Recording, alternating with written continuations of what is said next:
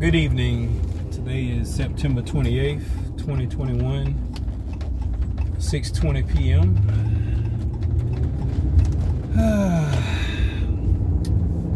I'd like to talk to you all about the ripples that we leave in life and a bit of a continuation of the cost of being you.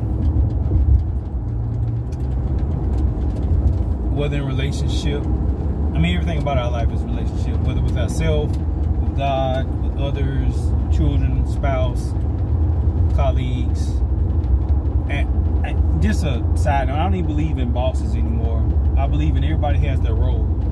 And as a team, together, everyone achieves more, as well as when you know your role, you just do your part.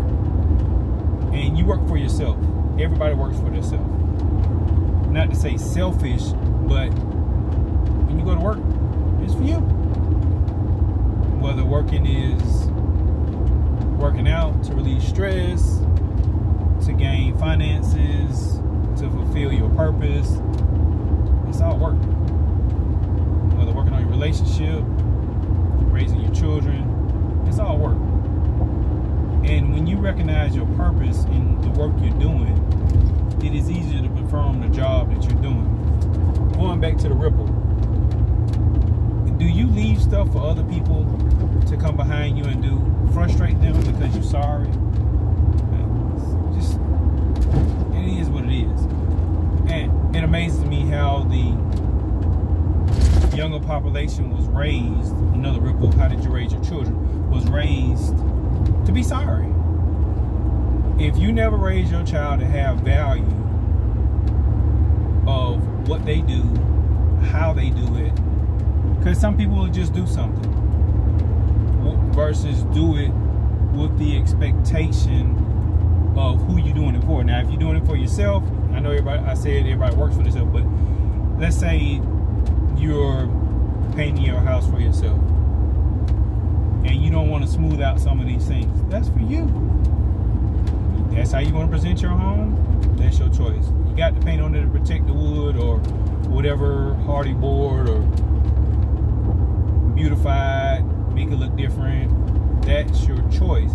However, if you're doing it for a customer or someone who is in a supervisory position to pay you based on the desired outcome, then that's a different thing. And this is where the integrity of your work comes into play. Did you do what was asked of you in the way that is pleasing for the person that's going to pay you? I'm a firm believer. If I do shabby work, pay me for what it's worth, or don't pay me at all. I'm a firm believer in giving people what they want. Now, if you cannot communicate to me effectively what you want, then that's a different story. If you change up the scope of the project after certain parts of the project have been completed, that's a different story. So that all goes to how much does it cost to be you?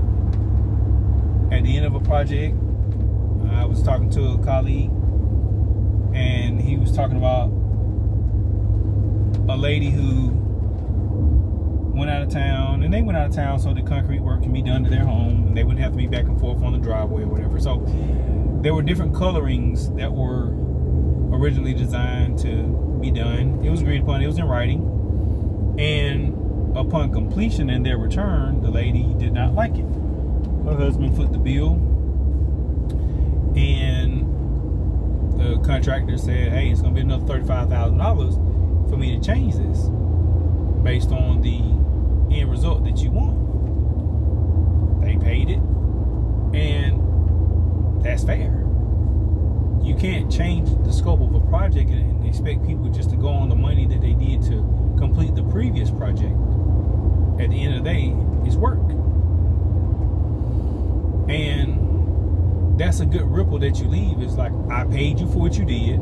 I recognize I didn't like it, even though it was what we agreed to be done. In all fairness, I pay you again to perform what I want to be done. And some people will change, but everybody can't afford or don't want to pay for their change.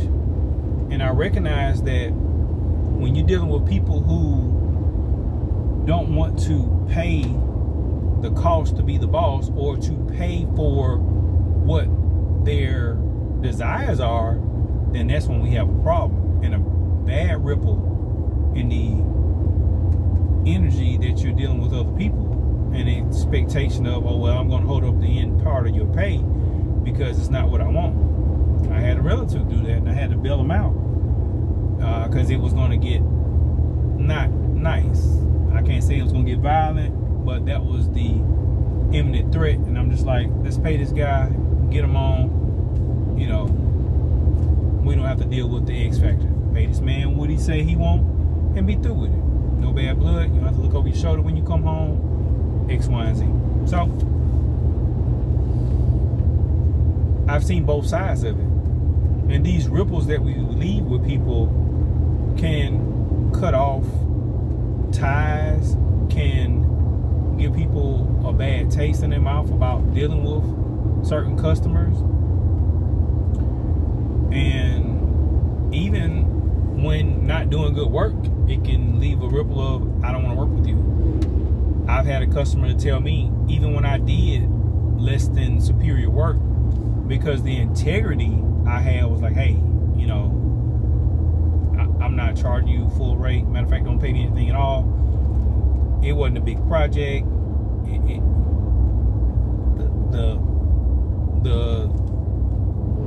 The slight could be overlooked. And a bigger project, it was like, no, you got integrity. I want to deal with you on the next project. And I was like, well, thank you. So what ripples are you leaving with people? What is the effect of your presence? Is it a gift? Or let's put it like this, is it a blessing or is it a curse?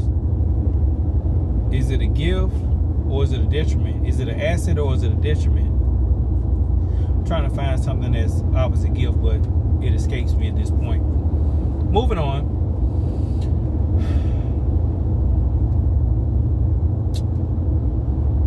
I was also talking with same colleague about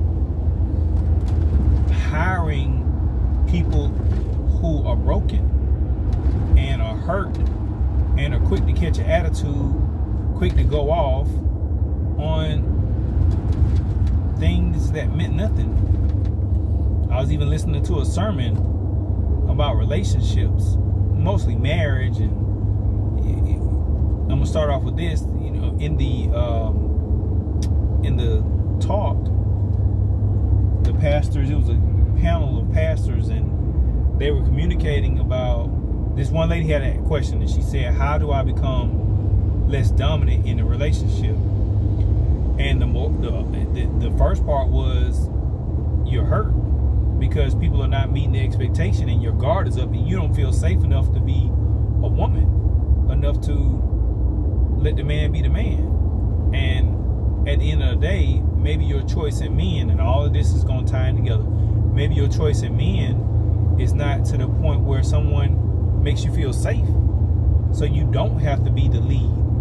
Because her exact words were, if I ask you to take the trash out and you don't, I may have some comments about it. I may even bark it at you, especially when in the past you haven't done it. And furthermore, I'll do it myself if you don't do it in the time that I expect it to be done. And I get it. I was raised, you don't let the trash get to be an issue before it's taken out.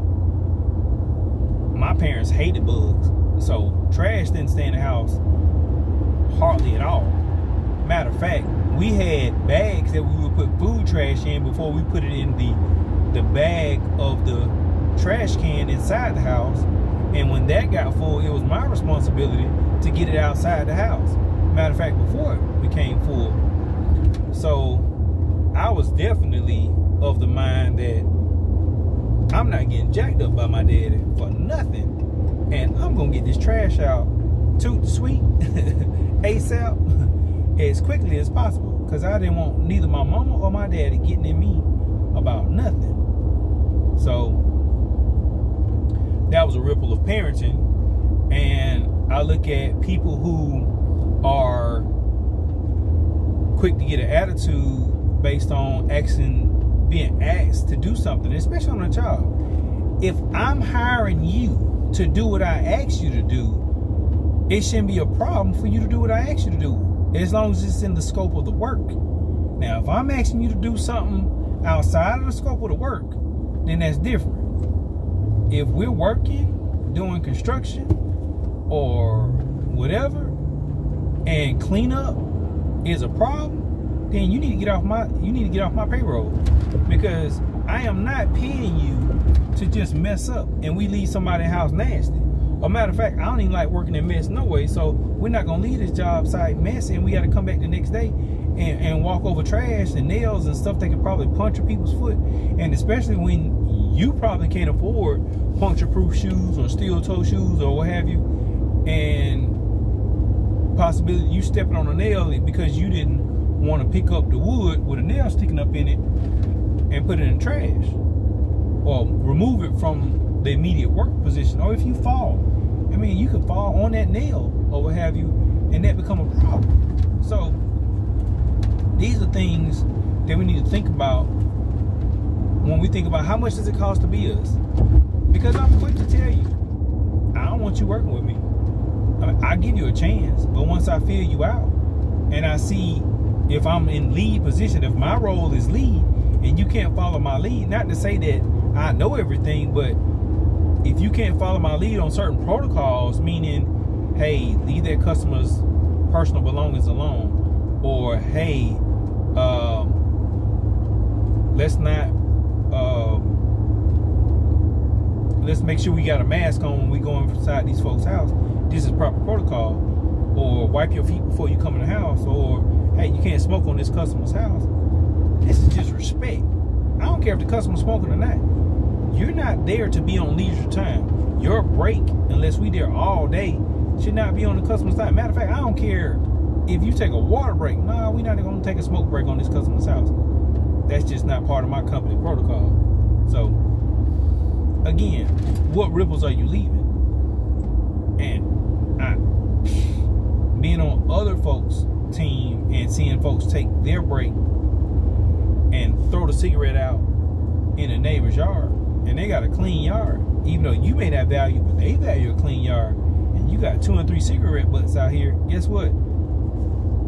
You just made a ripple. You just made a not positive effect on how this person is viewing this team working on their property. It's not good. And then when ramifications come to you and you get defensive, now we leaving ripples. And now you figure out, how much does it cost to be you? How much does it cost to be you? How much does it cost to keep your habits at work, on the job, at home around your kids, around your wife who has breathing issues and you're going to smoke around her because you don't really care? Something to think about. How much does it cost to be you? And in that cost to be you, what ripples are you leaving in other people's lives? So often I've had,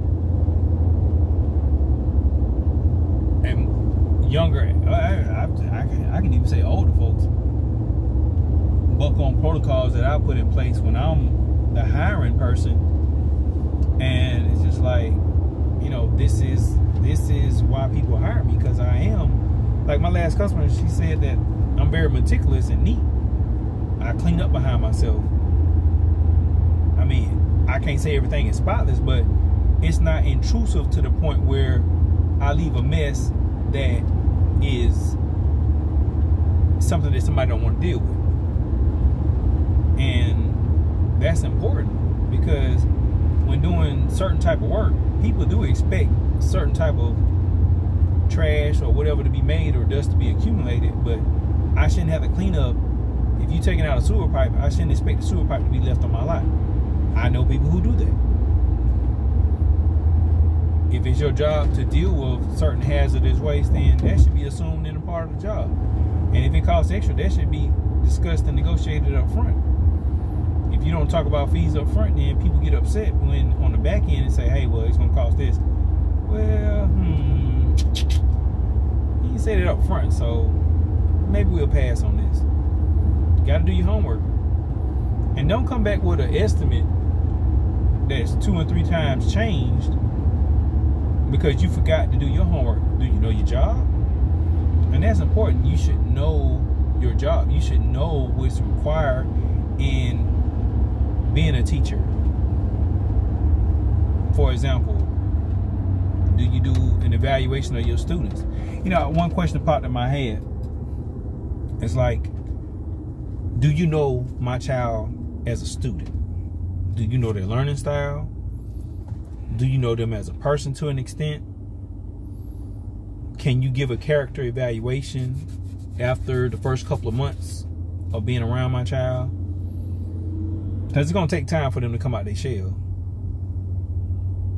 Do you know what my child's strengths or weaknesses are in your subject area?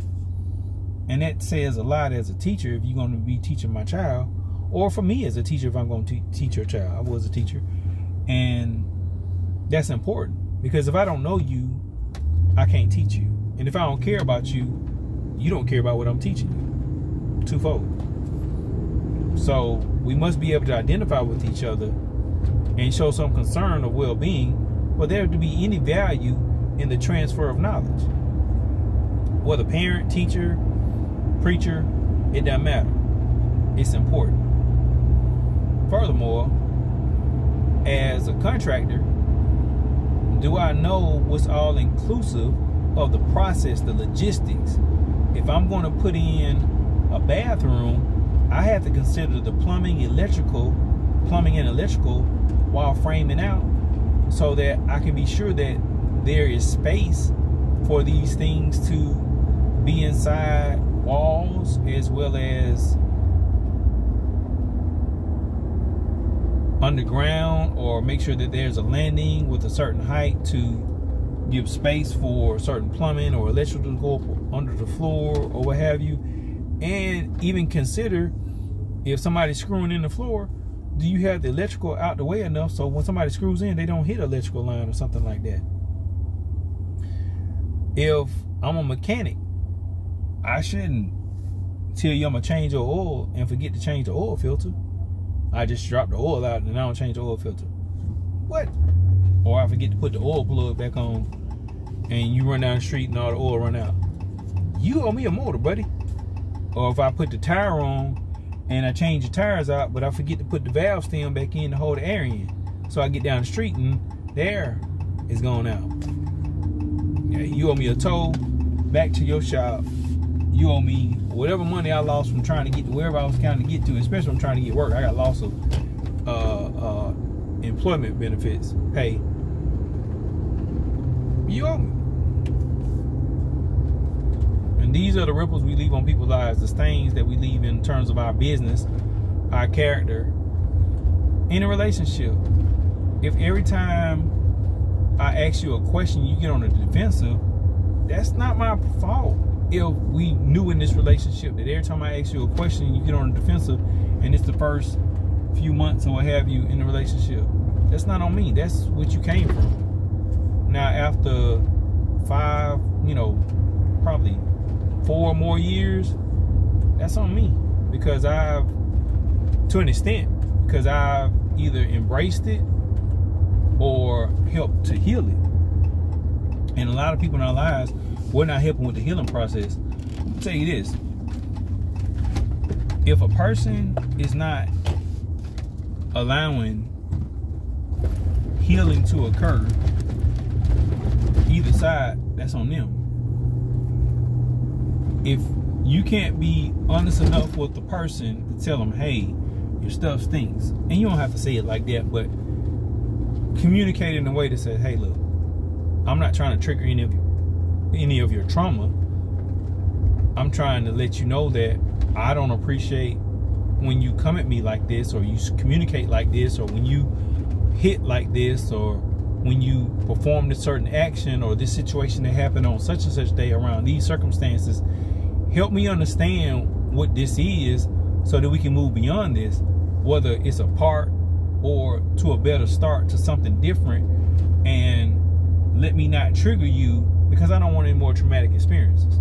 I don't want any ripples of you on me negatively, because it's costing me too much to deal with you under these terms, or these circumstances, or these situations that are unnecessary frustrations manifesting from all this stuff.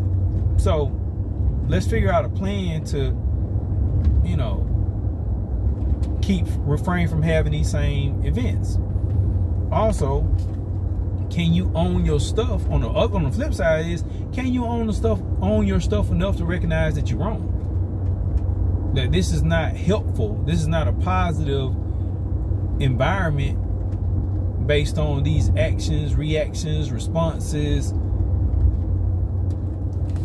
that trigger you, that should not trigger a normal relationship. For example, if I make a mistake and say,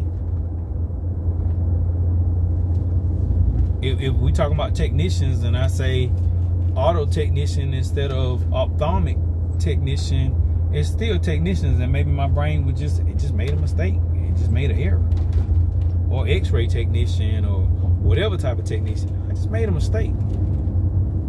And especially if all these type of technicians are in my head for whatever reason, it doesn't mean I'm trying to slight you because I mislabeled you. It was just a mistake. But when you take that to heart, like I'm trying to, on purpose, I'm trying to attack you with it, in a normal situation, that's an easy correction. But because you're sensitive already, you take it to heart. And now I become the villain based on your previously broken heart that I really had nothing to do with. But hey, life, it happens. We all have our issues. We all have our growth points. We all have our brokenness. We all have our road to recovery and our healing. No matter how whole you are, there's still areas of you that are not perfect. And I want to challenge everybody to leave people with their integrity. If certain things hurt you, communicate it without going off. Take some deep breaths. 7 is a good number. 10 is ideal.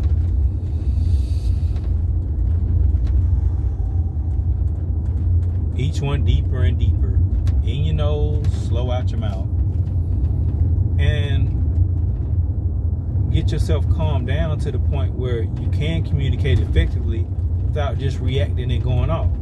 Recognize the space you're in. Do you need to defend yourself in this space? Do you really need to defend yourself to the point where you really have to go off in this space? Or do you need to, is that necessary? If you're in an environment where you need to defend yourself like that, and I will say, hey, some environments call for certain types of guards to be up. And I'm not saying you always have to go off to the deep end, because when you go off on the deep end, somebody may be ready to compete with that energy and contest you with similar force. On the other side, you know, you may just hurt somebody who was just trying to be nice to you. And at the end of the day, you got to figure out how much is it going to cost you to be you. 4-wheel drive, baby. But so I'm not saying I'm perfect, because I'm not. I promise you I'm not. But I am saying, I am challenging us all to just think about what we're doing. And when you and some of y'all y'all folks need to stop biting the hand that feeds you. I'm gonna just say that. When you got a good person in your life and you keep manipulating them and keep attacking them and keep doing hurtful things, that hand gonna start pulling back and stop giving what you may want or expect from the situation. So just things to think about. Thank you for your time. Have an awesome day. May you grow and prosper and be in good health, even as your soul prospers. In Jesus' name.